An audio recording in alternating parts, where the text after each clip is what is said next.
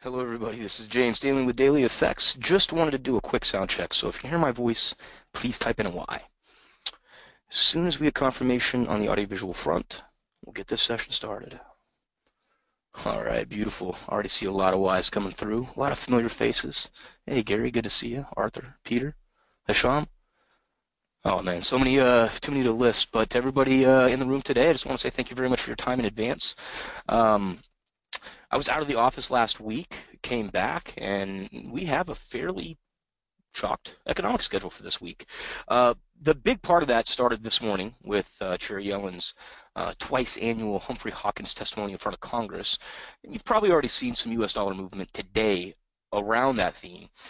So that's what we're going to look at. That's what we're going to focus on, because it appears as though we might be nearing a very interesting juncture here on the greenback.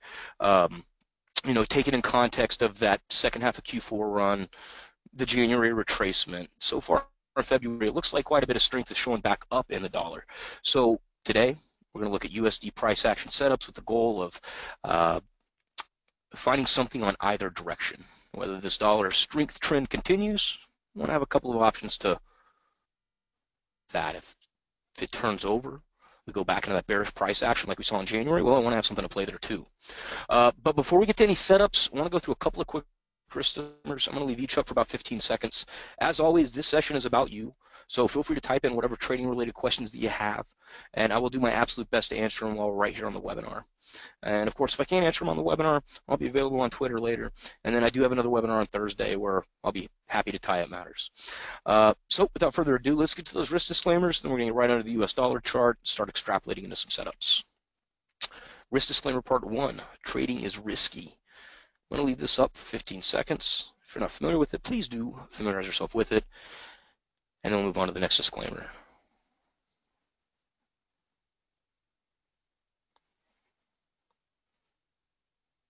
And 15 seconds by my watch. Disclaimer part 2, hypothetical trading disclaimer. We're going to look at some past trades. We're going to look at some strategy. Anytime we do that, we have to know past performance is not indicative of future results.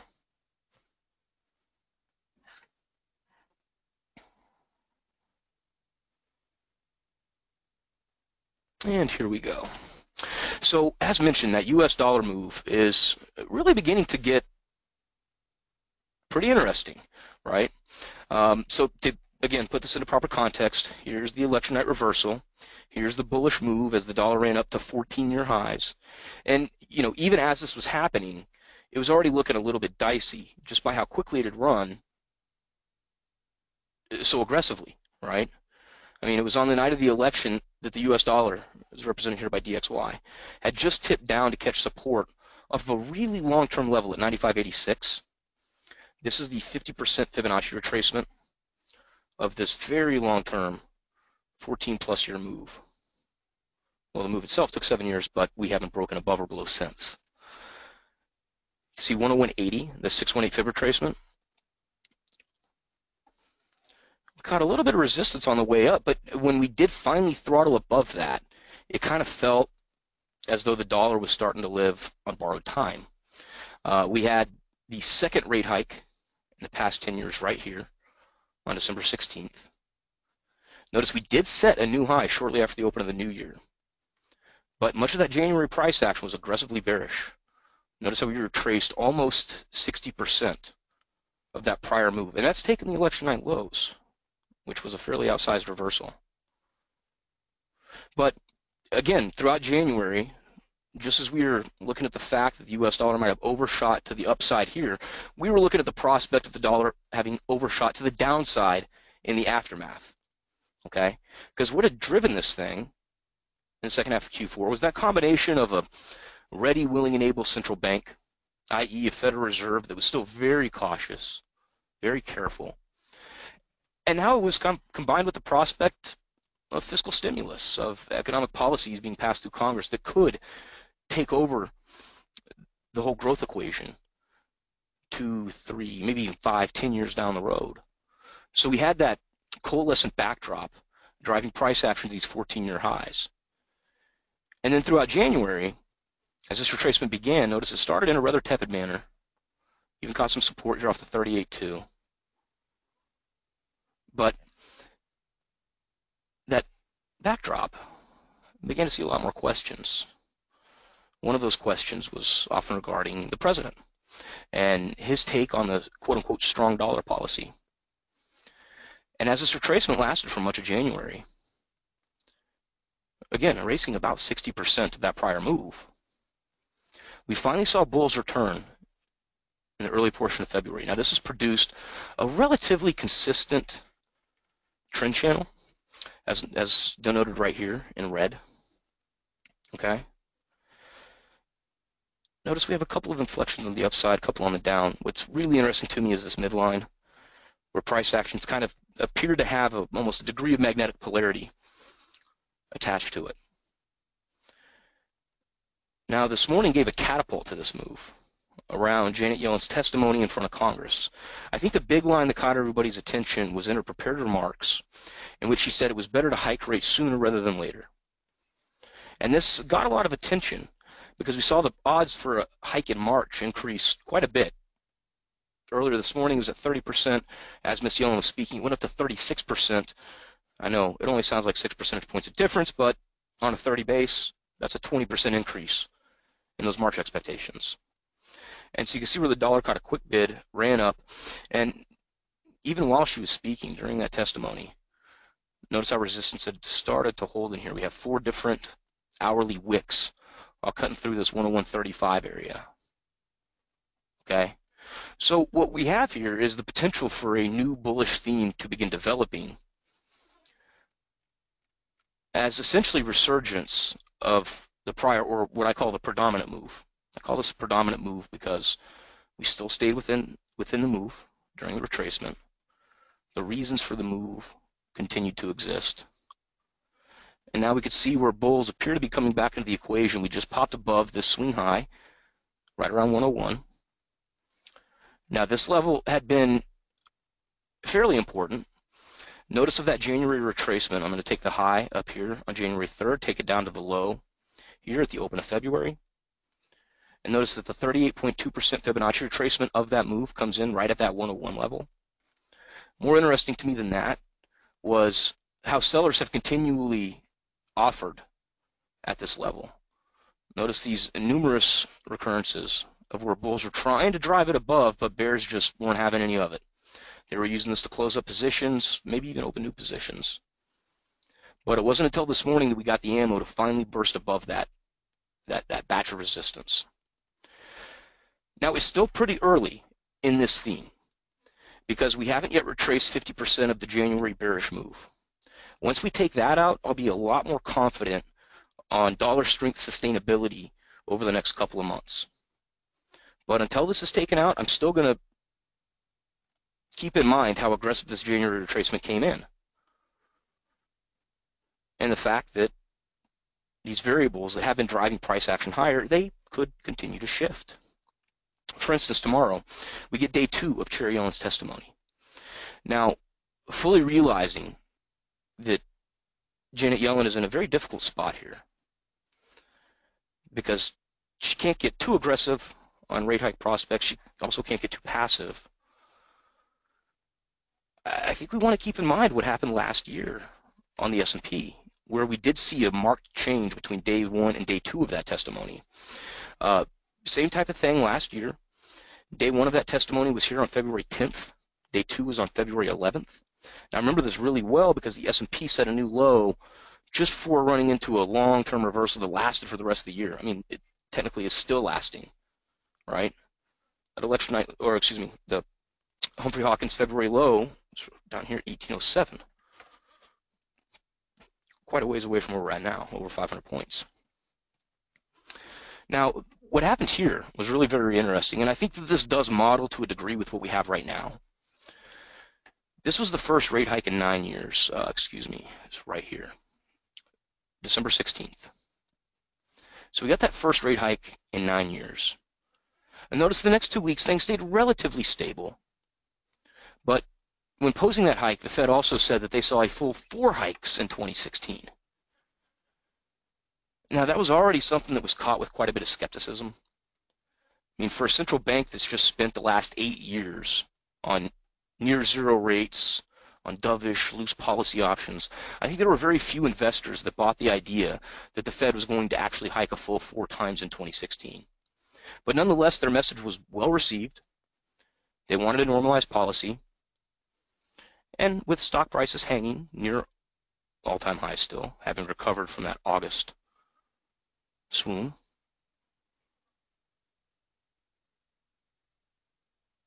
there wasn't a huge reason for a sell-off, at least until the beginning of the year, and this is when Chinese markets began to implode again. And now you look at this more vulnerable backdrop with the Fed wanting to hike a full 4 times in 2016. At the time, oil prices were just getting crushed. And now you have the new risk factor of China. And in pretty quick order, U.S. markets began to put in collapse-like moves. I say collapse-like moves. I mean, we were seeing limit down instances before the open a couple of different times. And that led into Janet Yellen's Humphrey-Hawkins testimony, right down here. Now, on day one of that testimony, February 10th, she was directly asked, what is the Fed's opinion on negative rates? Because you got to remember, at this point in time, we just had that one rate hike. We were at 50 basis points Fed funds. That one rate hike happened just before equity markets began to collapse. So she was somewhat on the hot seat. Now, her response on day one was, we investigated negative rates. We don't even know if that's legal. Now, while negative rates might not be a huge concern today, it's the fact that the Fed is willing to do new things in the effort of supporting markets that I think was most well received. And that happened on day two. She was asked the same exact question, but offered a markedly different response on day two. On day two, she said, there's no options that we are going to take off the table. And as you can see, that led into a really robust reversal. Now, middle of March, next Fed meeting with the press conference, the Fed backed away from that 4 rate hike mantra. Notice the stock prices continued to fly.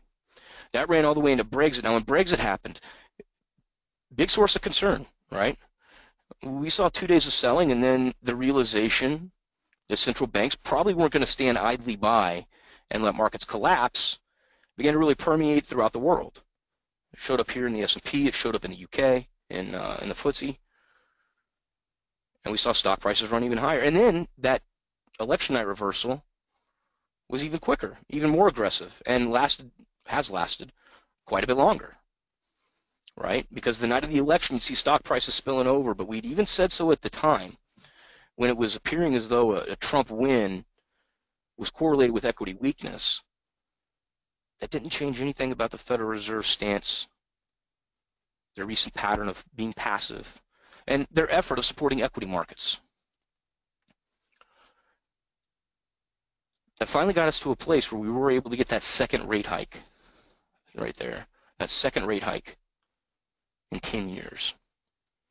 And this time, the Fed said they were looking at 3 rate hikes in 2017, not 4, as they had done last year, but 3. Still aggressive. But given that we now have the prospect of fiscal stimulus, fiscal policy taking over the growth equation in the United States, the Fed may have had a little bit more room to operate with a little additional hawkishness. Now, the problem is that markets still aren't buying it. They're taking the Fed's actions over the past 10 years. And the fact they have been passive and have biased on caution. And it appears as though they're still expecting that. So even though the Fed says they're looking at 3 hikes this year, markets are only expecting 2.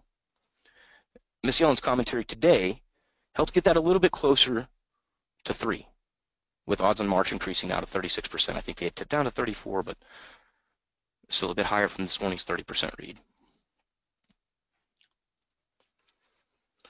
So where this comes to roost is the fact that if we are seeing this theme coming back into markets, there could be a lot of room to operate on numerous pairs, numerous trade setups. A couple of different ways of playing this dollar move right now. Now, I don't want to chase this just after we've had effectively what's been a stimulant to the setup, right? Yellen's commentary today shot this up to new highs. Just a little bit shy of this 50% fib retracement. But I don't want to buy this thing while we were at a new high. We have the zone of resistance, prior resistance, that become a very novel area of next support. Come down on the hourly chart. And you can see where we had worked with price action around here. We have this spike high of around 101.11.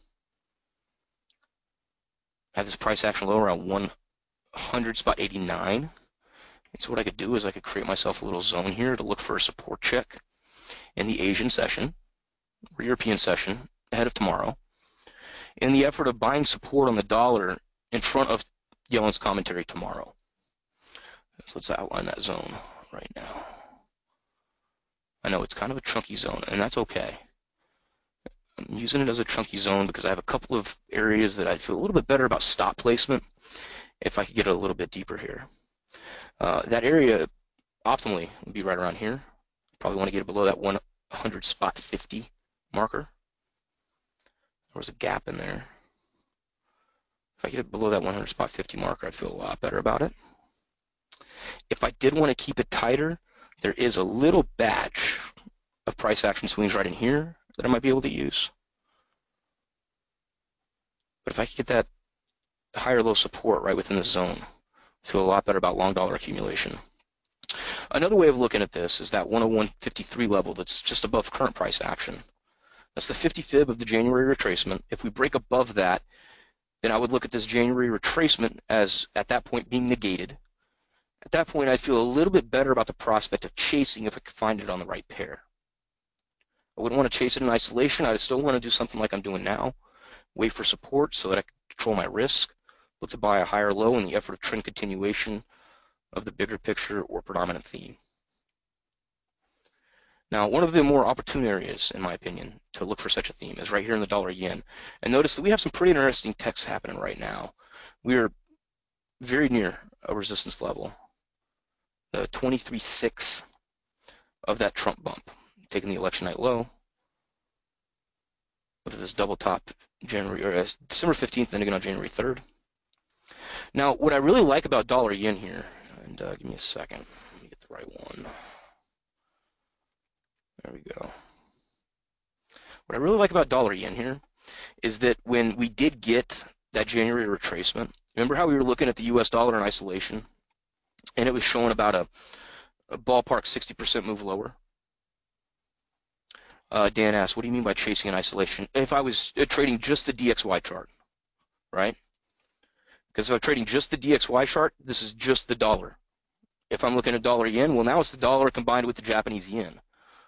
So a slight difference, but there's going to be a lot of carryover there. But remember how we were looking at that move on DXY in January that wiped out like over 50%, nearing 60% of the Trump bump. Dollar yen didn't cut that deep. Dollar yen gave us what I consider to be a fairly attractive 38.2% retracement, which could be a sign of a healthy trend. And so, Dan, to kind of illustrate my earlier point, given that the dollar in isolation had cut 50% of that Trump bump move right in here, and the dollar yen only cut around 38.2% of that move, well, this would denote that this setup held up a little bit better because we also had the additional impetus of yen weakness, right? So if I'm going to look to buy dollars, that's how I want to do it. I want to pair it up with something that has shown an additional amount of weakness that could make the paired setup a little bit more attractive than the isolated setup. Now, we're in kind of a weird little box area here on dollar yen. I say a weird little box, and I'm looking at these two levels between two roughly rounded figures.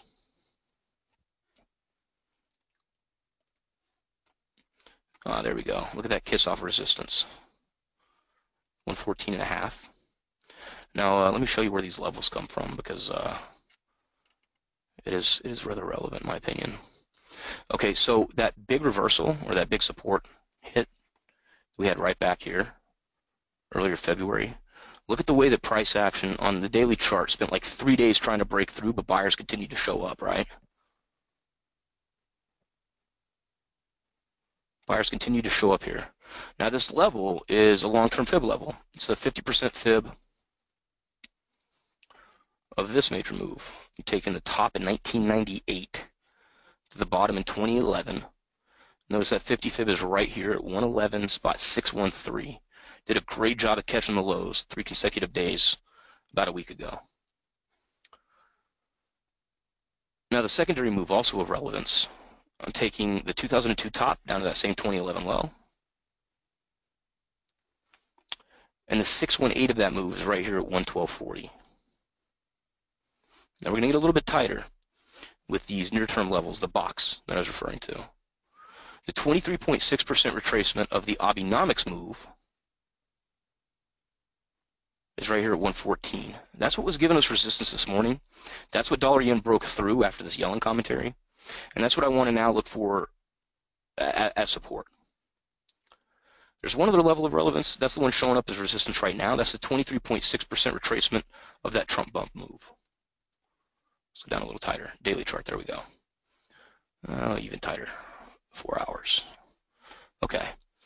So there's that January retracement. Again, cut a bit more shallow than what we saw on DXY. Now, after price action popped back up to that 23.6, notice the sellers came in, right? And it wasn't until Yellen's commentary today that we were finally able to break up to new highs. So now at this point, on this 4-hour chart, I have the prospect of a higher high after a new higher low. But we're at resistance. If I want to buy it, I want to buy it at support. And I still have a little bit of a zone to work with here. Let's get a little tighter. Hourly chart. Okay, so first let's work the underside of the setup.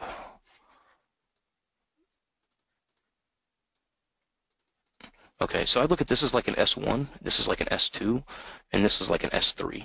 Okay, I want to get my stops below one of these levels. This one's probably going to be a little too wide for what I want to do. These two are quite a bit more workable, in my opinion. This one especially, it's just about 120, 130 pips off. But that's current price. Okay, I want to see this come back down. Look at this prior zone of resistance right in here. And again, if I could catch that as support, well, now I could look at a tighter stop below this prior swing in the effort of that trend continuation, right? So that as long as this respects that cycle of higher highs and higher lows, and it does not break below the prior higher low, I can stay alive in the long position.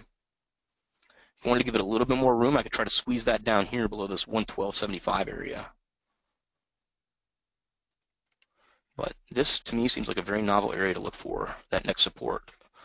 Again, I don't want to dial it up as just a hard and rigid line. Price action is like humanity. It's not perfect. It's not perfect. But I could take a zone like this, right? Like right around 114.05, give or take, down to about 113.85. Be a nice little 20 pip zone to look for support and the effort of buying it so that I get a stop below the prior, looking for that extension move higher.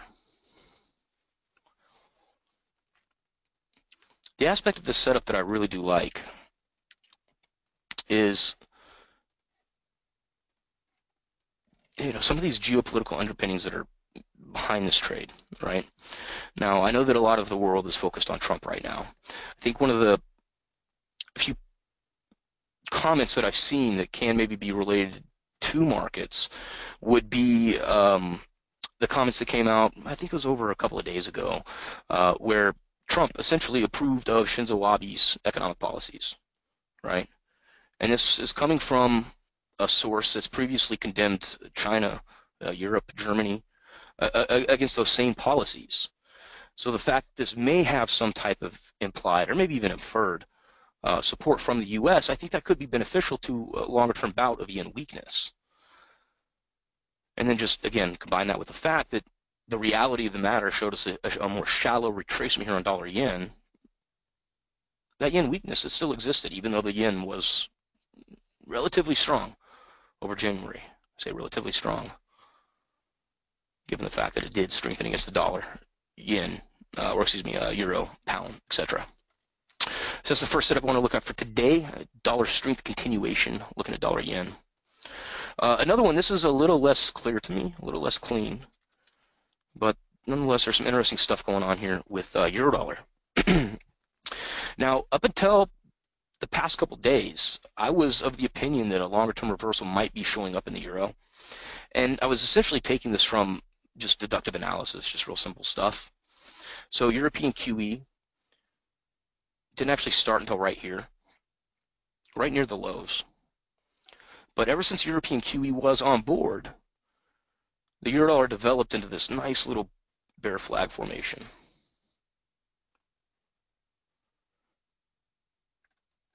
Now in December, we got another throw of QE from the ECB, and that finally broke through some of these support levels to give us a new, I believe this was like an 8-year low. But yeah, brought on a fresh low here, a level that we hadn't seen since, yeah, even longer, 2002. But again, the deductive part of this was the fact that once we did break through support, right back here, well, right back there, ECB and then Fed. Once we did break through support, after that 1-2 combo of the ECB and then the Fed, it stopped going lower. Bears just really dried up, and that parity figure was in sight. It's 340 pips away. But bears dried up, and we started to see this bullish price action. And this was after, basically the ECB and the Fed throwing, the proverbial kitchen sink at the matter in December. So to me, it was looking as though the euro-dollar was going to go into a bullish type of setup after a little bit of noise or congestion. And that's what appeared to be showing up in January. Higher highs, higher lows, relatively consistent. But what's made this really daunting, in my opinion, is the fact that it has not been able to hold support as the dollar has been surging throughout February. We've just broken back down through that bear flag formation, through the trend line on the underside of that bear flag. After traders had tried to offer support there, then it came in as resistance. Now the 50 fib of that bullish move throughout January was right here at 105.85. And we broke through that with some strength this morning. Right, you can see where buyers had tried to hold this up right back here, even gotten us that resistance hit off the underside of that bear flag. And the sellers just crushed this thing lower. I say crush, it's about a 100 pip run. But what I want to watch for here is this zone of prior support. Notice all of these wicks that came in here, right? And you can almost see where price action is trying to churn here. You could see, you could see sellers reacting to these moves higher, right, as indicated by these topside wicks. But bulls were just like a hard line of support, right here, right around 105.95, for whatever reason. Right, you see all those wicks, 1, 2, 3, 4, 5, 6, 7, 8, 9, 10, 11, 12. 12 straight hours they tried to break through, just couldn't do it. Now the same type of thing starting to show up right now. This is we were looking at on the US dollar and the dollar yen. After that Yellen-inspired move, we have some traders that are closing up positions, maybe even looking to play a bullish reversal. But what's really interesting to me is this zone between 105.85 in this area where all of these buyers had previously tried to offer support, just weren't able to do it. So if I can catch resistance in that area, right in here, right, you see all that support. If I catch resistance in that area, I like the idea of looking for a short side continuation trade.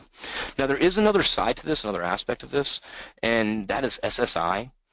I noticed that as we had some of these support breaks, buyers really started to show up via SSI, and this is one of those things where I think retail is trying to catch a range when we could have the proclivity to move into a trend. As far as like a parity test or something, I don't know if it's going to cut that deep. But I think from a bearish trend standpoint, what we're seeing right now on price action is pretty encouraging. So I want to look for resistance in this 15-20 pip zone, and you have to play in continuation. All right, so I got a couple of weak dollar plays as well. Wanted to touch on this one first. I'm relatively neutral on this because it hasn't really shown me much today. Now, I'm of the mind that a lot of what we're seeing on Fed rate hike concerns is filtering through here in gold, right? As in when the Fed is hawkish, looking to hike rates, normalize policy, that's been a big hit to gold prices. And we can see that playing out throughout the Trump bump. Night of the election, gold had gotten up to, I think it was like 1337. And then just like 4 or 5 weeks later, down here at 1122. Didn't quite retrace 50% of that move, right? Notice, as a matter of fact, near-term support's coming in right at 1220, right off the 38.2 of that move, right? So still, same thing is what I was looking at in dollar yen. I would not want to chase this to the upside yet, at the very least until this level is taken out. But what is encouraging on that front is the sellers try to take it down for a support revisit earlier today. When not able to make it, we saw buyers come right back in. I'm of the mind that if this was a legitimate, long-term dollar shift, this would have already broken through support. It just hasn't happened yet. So there might be something else going on. Yet another reason I want to keep some of these short dollar setups on the radar, even when it looks like trend continuation is coming back. Now, if I do want to trade this to the upside, I'd want a better price. When we have a swing like this, there's likely going to be quite a few stops underneath here.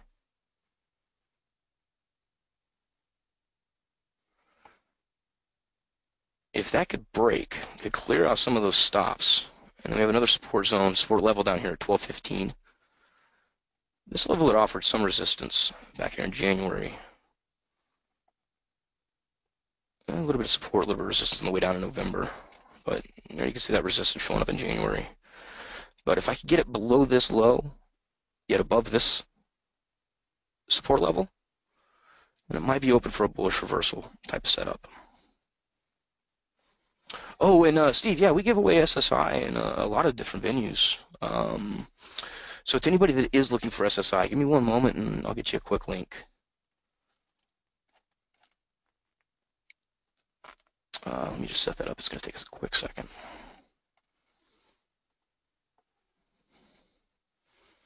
Yeah, and on most of my reports, I include a link to SSI right up here. Like right down here. So yeah, this one was updated just a couple hours ago. But I'm going to put this in the chat box for anybody so interested. But just right there, you could favorite that, come back whenever convenient.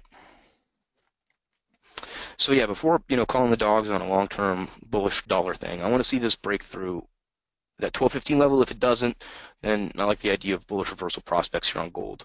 Maybe to like a 1240 level, 1250. I don't know. A little more difficult to say on targets just yet. Okay, now on the front of dollar weakness, another one that I think is fairly interesting is right here. Now I've been unabashedly bullish on sterling for a while now, and I had another reminder as to why this morning with UK inflation. I don't think we've even started to see the beginning of that saga yet. I think that plot's going to thicken throughout the second half of this year. Nonetheless, just a little bit of comparative analysis between what's going on here and what's going on in the euro, I think, could denote why dollar weakness might be a little bit more attractive here. And that's essentially in the fact that we are not bursting down to new lows right now. We set this low on cable in mid-January. Right after that low came in, this is when we had Theresa May's Brexit speech, and then the UK Supreme Court ruling. And this was, again, combined with that backdrop of a weak dollar throughout January.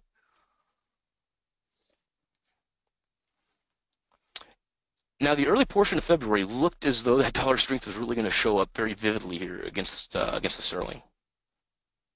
It didn't quite pan out like that. We caught a decent reversal here. Came right back, and now you can see where price action appears to be working with these fib levels, as it has been. This fib is very simple, just taking the high from September 22nd, taking that down to the low of January 15th. And notice recent bout of resistance came in right here at the 50 fib. Now, if we could break above that 50 fib, I'll feel a lot better about topside continuation prospects. But we don't have that right now. What we have is we have price action just coming off of a level that had been prior support right down here on the hourly chart. So this will still be maybe a little bit dicey, considering that we've already left support a little bit. I don't really have a great or a valid reason to know why this came in. I feel a lot better about 24.18. But I could essentially try to trade a range with a trend side bias on a shorter term chart. And what I mean by that is if I know that I want to use this zone or this area for a stop, I could use that to kind of reverse or back into my trade. Let me show you what I mean. Okay, if I know I want my stop below this batch of support, I can do one of these 24.29, nice uneven number. Now, if I'm going to use 24.29, it's ballpark 43-ish pips of risk given current price, not including spread, commission, anything like that. Now, if I'm going to look for 43 of risk, I want to see about 86 potential upside if this is to make this worth my while. Now, 86 on top of 24.72 gives me 25.58, just above this level of resistance. Right up here. That gives me 1-2. I don't like that. I want it to be right here inside of these highs. 25.38. Okay, so if I'm going to use 25.38, it's only going to give me about 66 of upside, meaning I could use 33 of underneath just to look for my 1-2.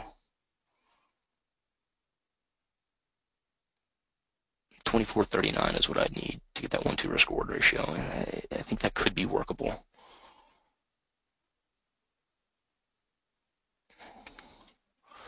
That is something I'm not too petrified of. Yeah, it could be workable. Essentially trying to play a range with the trend side bias. But more so than anything else is, again, one of those dollar weakness plays as a way of looking to hedge off some of this long dollar risk I'm taking on elsewhere. Okay, another area where I could look for some dollar weakness right here in the Kiwi. Now the Kiwi's just absolutely spilled over. We were looking at this level around 73 3/4, 73 3/4 right here for a while. And notice how that came in as a really aggressive point of reversal right around the beginning of February.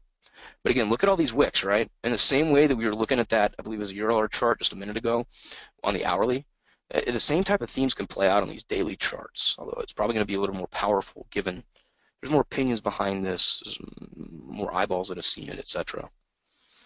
But nonetheless, I had kept this trend line on my chart because it had appeared to cut some really interesting intraday price action, like right down here. And I mean, a real simple trend line. Point of origination right here, July 20th. Point of touch here on October 12th. And like I was saying, it cut really nicely with a lot of intraday price action. So I just kept it on my chart to see what would happen when we revisit. All right, intraday, this is hourly, quick hourly.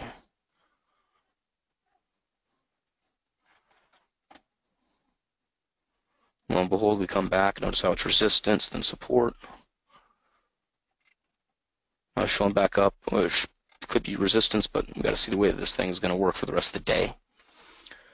But here, if you look at this on the daily, you can see where that wick is cutting underneath that trend line. Now, if this holds, and then if I begin to see bullish price action on the hourly 4-hour chart, I could look at this as a reversal type of prospect. Stop underneath this low. I'd feel even better if I could get it below the low of 71. The same kind of deal. I want to make sure that I could comfortably look for a 1-2 risk reward ratio before I have any interest in trying to enter this position. But I could look for this to play back 72. And look at these underside wicks, 72.41, 72.42. And even if I run it a little bit deeper, right up here about this 73 level, I would want to manage off most of my risk before we get back to 73 3/4. Excuse me, 73.37. Now, if we do get there, I'm not too bashful about keeping on a fifth of the lot to look for a topside break. But I don't want to keep on more than 20% of my overall position when we get back up to this resistance zone that has been just very, very imposing. So that's another dollar weakness setup. And sticking in that area of the world of Oceania, Aussie dollar. Now, this is a pair that's been rather perplexing to me of recent, but I'm of the mind that this is a longer-term type of shakeout. Like if we look at this on the monthly variety, you'll notice that basically since like March last year, this has essentially just been in a choppy range on this monthly chart. But what's really interesting to me is, yep, there's those wicks. Look at the way that this zone of resistance is set in here on the Aussie since like March of last year, right? like we have not had a monthly close above, I think right here, about 70, right around 76 and a half. Right, we're in that kind of that danger zone right now. Now, if the weekly chart, we can see last week's doji. Right off that same zone of resistance. Look at all those wicks. Sellers, sellers, sellers. So when I see this type of stuff, this is where I get really, I feel really vulnerable if I'm holding any long exposure, right? Because you've seen the market's proclivity to bring in sellers when we're in this zone. And sure, we could break through. I don't like the idea of holding risk, hoping that it breaks through, though. If I want to be long, I'm going to wait for it to break, and then I'll look to load up. Or if I want to be short, let it start to break down, then look to take the other side or the short side of the move. Down here on a daily chart, though, this is where it starts. This is where a timing variable begins to come in here. So notice after we came to this resistance zone, sellers have been coming back. Right, buyers they've persisted around the 76 level. Right, so you can see where we're kind of like boxing in here. Let's go down a little bit tighter. There we go. All right, there's that support hit just earlier today.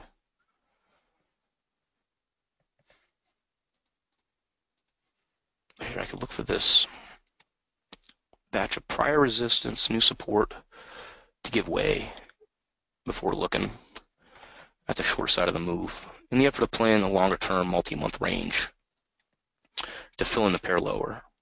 Now, kind of the same thing with Kiwi at 73.37, that hardline zone of resistance that's just continued to hold. We have a similar type of deal taking place here on the Aussie around 72. 71.84 is a fib, 72.04 is a fib. Notice here there are two different recurrences where extremely bearish price action ran right into that zone of support. Each time, reversal. Now, in many of these cases, the third time could be the charm. As in, if we do see one of these imminent breaks to come down and retest this level, my expectation is that we would see a dash of support, but the bearish move would not necessarily be dead just because buyers begin to show up here. But at the very least, I want to include this as a pivotal part of any type of profit-taking exercises that I want to do on a longer-term position that I'm looking to play out here on these monthly variables, right? As in, same type of thing that I was looking at on the Kiwi, where I'd want to manage off at least about 80% of the position once we get to that widely watched zone of support, for fear that it does reverse again. At least that way I don't have to take a reversal on the entire lot or 50% of the lot. But if I'm going to play a breakout, I'm essentially looking for a outsized move with a small amount of risk, right? But if I could keep 20% of the lot on, if we can get down to a support revisit, I like the idea of looking for that break on that third time, trying to test this level. And that, my friends, is what I have for today. I want to see what kind of questions you have. Please don't hesitate to ask me anything trading related. Of course, there has been some news events taking place over the last week. Unfortunately, there's some stuff I'm just not going to be able to comment on. I just don't know enough about it yet. I was in Iceland last week when all this stuff was happening. It was shocking, to say the least.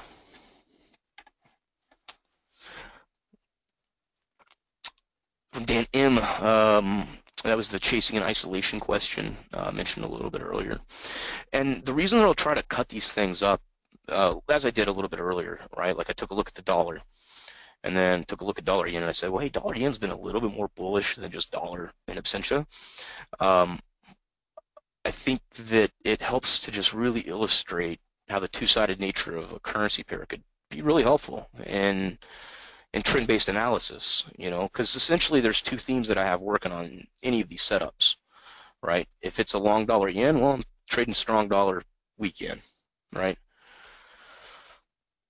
As long as one of those themes is prominent, at least more so than the opposite of the other, it should show me topside movement, as in if yen weakness is the real big vogue, even if the dollar is strong, I could still be okay. You know, kind of the reverse. Even if the yen is relatively strong, and say the euro against sterling, if the dollar is really, really strong, well, then I could still be okay.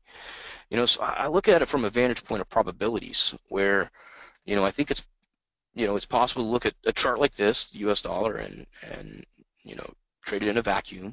You know, this is what I did with stocks for a very long time before I ever found pairings or FX or anything. But, you know, much more preferable to me is being able to coalesce a couple of different themes into the same type of thing and maybe get a couple of other factors working in my favor as well. From Lanier, can this dollar yen retracement be considered a zigzag which has ended? I think it can. I don't remember the textbook definition of a zigzag. I don't really trade with those. The thing with zigzag that I do remember is that it's always, I believe it's repainted, and it's always late. So, with a lot of these indicators, when I was learning that type of stuff, I would try to reverse engineer it. I'd first try to find out where does it break down, where does it fail, because almost every indicator does, right? Because it's just an indication. It's just, when I teach my friends how to trade, or when I talk to my friends about trading, the way that I tell them or teach them about indicators is it's kind of like a 3D viewer scope, right? You put on the goggles and you see a slightly different refracted view of the world. Does that necessarily mean it's a better view of the world? No. It's just washed with a mathematical equation. It's kind of the same thing with indicators, right? Like RSI could be a really great indicator. It could also be really lousy. But there's few indicators that I know of that are just pure value add. There's usually downside to some degree on most of them. And that's why I like to just cut the chase and go straight to price action, because it is what it is. It never purports to tell you anything other than what is happening now. And then, that can help me focus a little bit more on the present tense as opposed to what I need to do now for what might happen in the future. The longer that I traded, the more I wanted to, I guess, kind of get straight to the source, if you will, without indicators or any of that stuff. But Jeremy had a really good session on zigzag earlier today, and I'm sure he's probably got the recording up by now on YouTube. But check out our YouTube feed if you want a little bit more about zigzag. From Dan M, like dollar CAD has to worry about the CAD and oil fundamentals. Yeah, exactly, right? Dollar CAD is going to be a little bit different because, the Canadian economy is a lot smaller than the U.S. economy. So if a pound for pound matter kind of happens, it's going to be more relevant to dollar CAD based on what's happening in the U.S. just because of the size of the economies. Whereas dollar yen, Japan, U.S. is a little more closely aligned. I believe Japan's about half of the U.S. economy, maybe a little bit less. They're third, China 2, U.S. 1 as far as national. Including the euro, it'd be euro, U.S., China, Japan.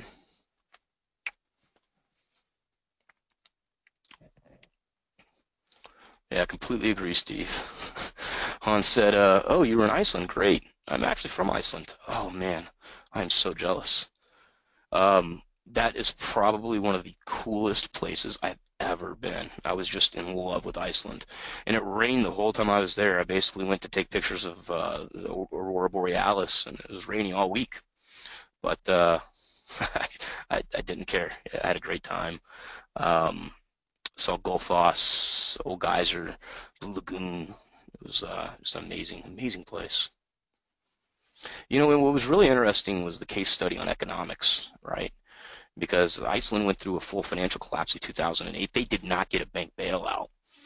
And, as opposed to Iceland, kind of trying to kick the can down the road, it seemed like Icelandic voters got really ticked off. They basically had a full sweep of parliament there, right? And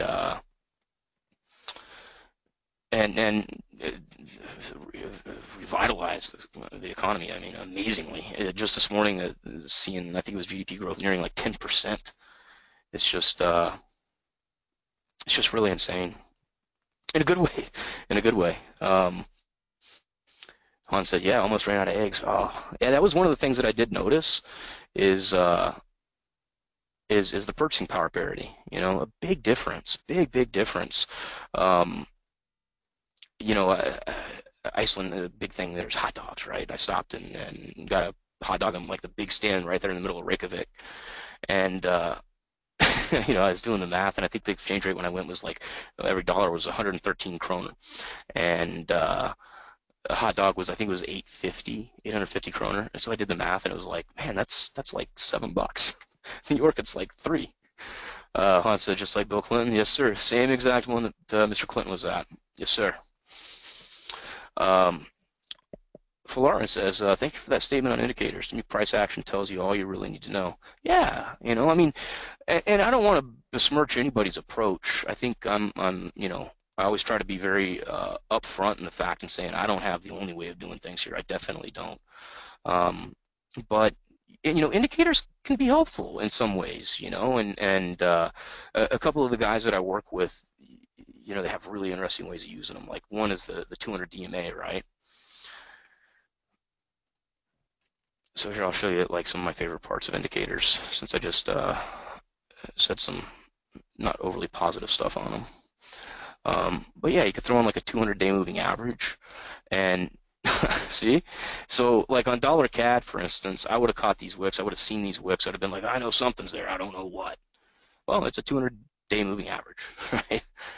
Now, the reason that I don't follow this heavily is because it doesn't work all the time. And so if there's any error in the underlying foundation, I kind of look at it like building a house. If there's a problem in the foundation, the rest of the house is not stable. If I'm going to build my analysis off of this stuff, I at least want to know that, hey, this was a jumbled period, something strange was happening here. If I'm just following it off the 200 DMA, it's going to be a lot harder for me to do that.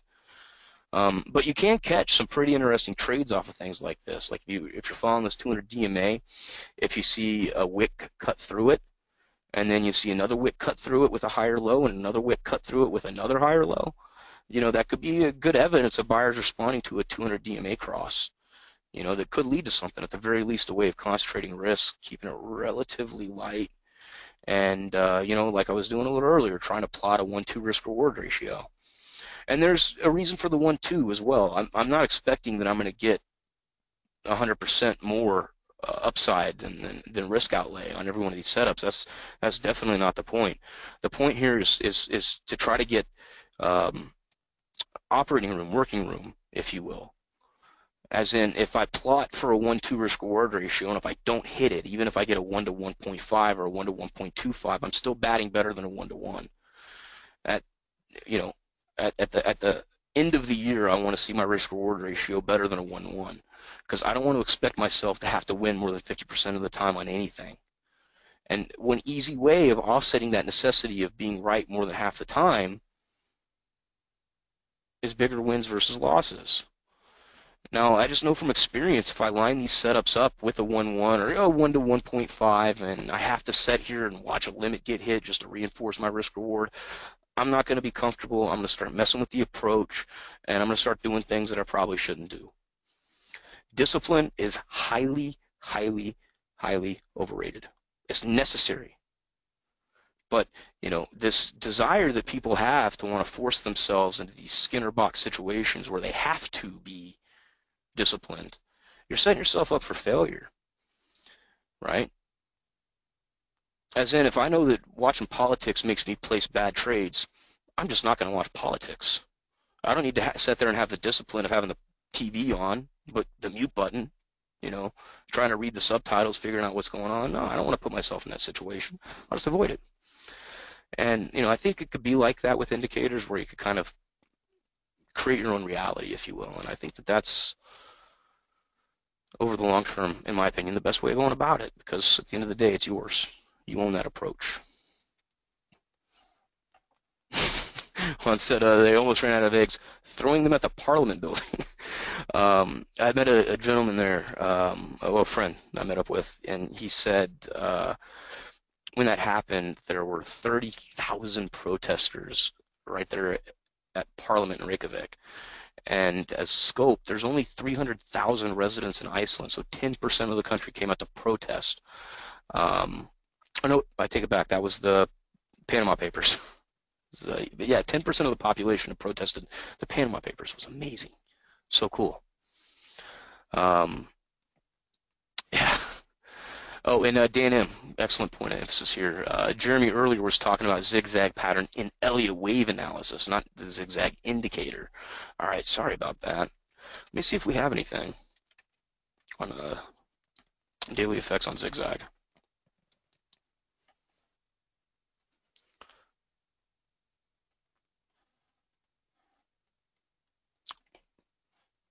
All right, so I see another one from Jeremy. Oh yeah, so he'll isolate and just talk about some zigzag absent of Elliott wave in here. I believe I don't really have time to get into the read the full article here, but I think that could help with where you're looking to go.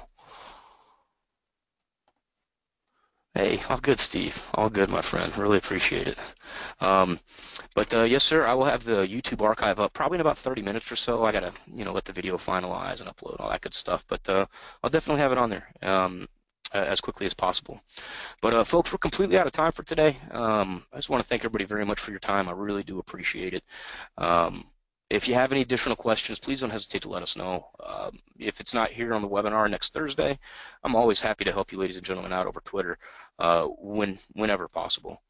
But I'm available right here. That smiling bloke. I'm going to put that in the chat box. Just let me know if there's any way I can help you out. But thank you so much for your time. I hope you have a great rest of the day. I'll be back on Thursday, and I hope to see each of you then. But until then, as always, happy trading, ladies and gentlemen.